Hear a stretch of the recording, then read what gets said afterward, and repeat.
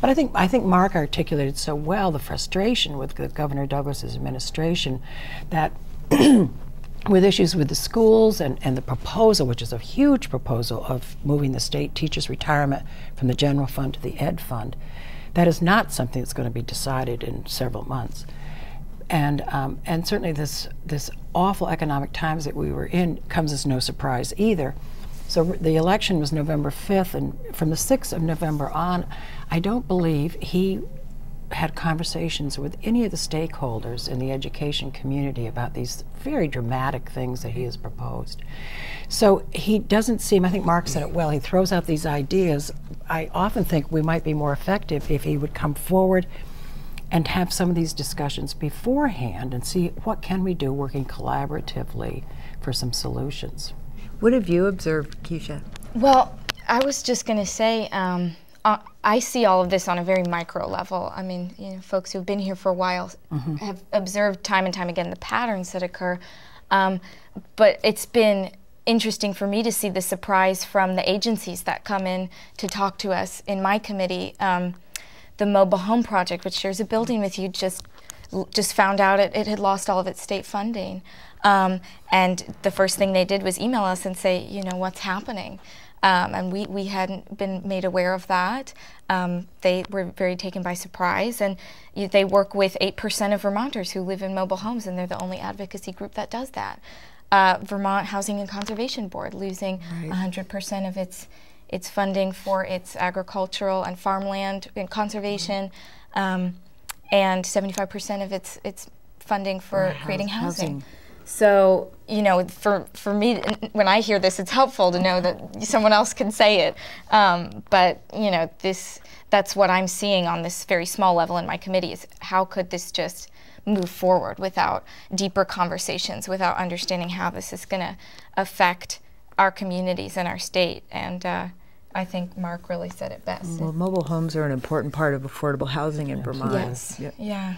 Well, let's go to energy now. We have Vermont legislature will be addressing the relicensing of Vermont Yankee, which is sort of a unique position. Vermont's the only state that the legislature actually has a decision-making role in the relicensing.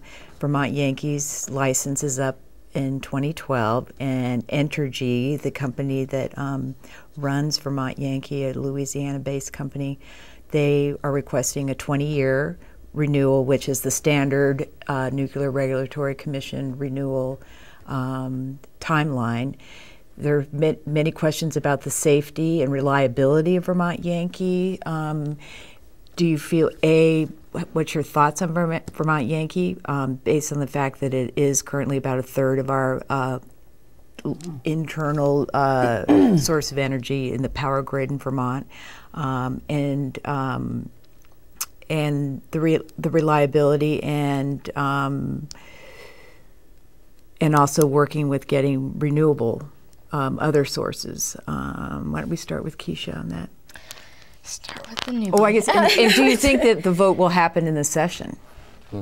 I can speak to some of that. Yeah. You know, I'm still learning a lot. Yeah. So sometimes, you know, I just wait for decisions to get handed down because clearly these folks are much higher up in the totem pole of leadership.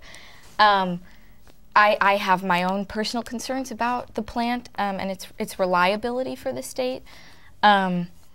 I'm really excited to see what's coming out of the Natural Resources Committee because I've seen a lot of good ideas go into their committee on increasing renewable energy, making it, creating more incentives for wind generation, for geothermal, for all sorts of new projects. Bernie Sanders was just named the Green Job Czar on the federal level, so it would be a shame if we weren't putting that designation to good use here in the state and ensuring that we're creating new economic opportunities to help transition people out of Vermont Yankee and help give our ratepayers a much more stable source of energy to be paying for. And I think we're moving in that direction. Certainly, I don't know the specifics about when the decision will occur, but I think I trust my peers on the Natural Resource Committee and in other positions of leadership to be asking the right questions and the tough questions and really ensuring that we'll be making the right decision.